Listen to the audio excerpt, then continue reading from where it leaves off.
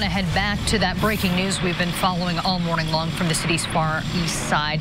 That's where crews are wrapping up at the scene of a house fire. Now, this fire damaged 3 homes, and in just the last half hour, we have learned that this fire turned deadly.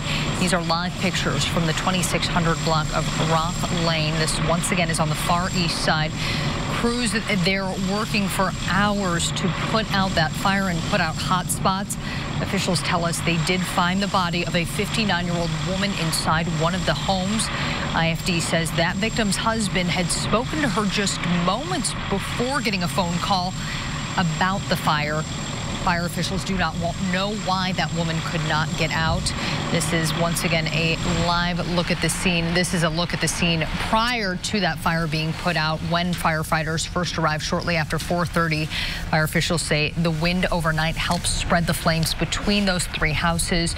We are going to work to continue to bring you new information on the RTV6 app as soon as we learn it. But once again, unfortunately, a 59-year-old woman, a victim in that house fire.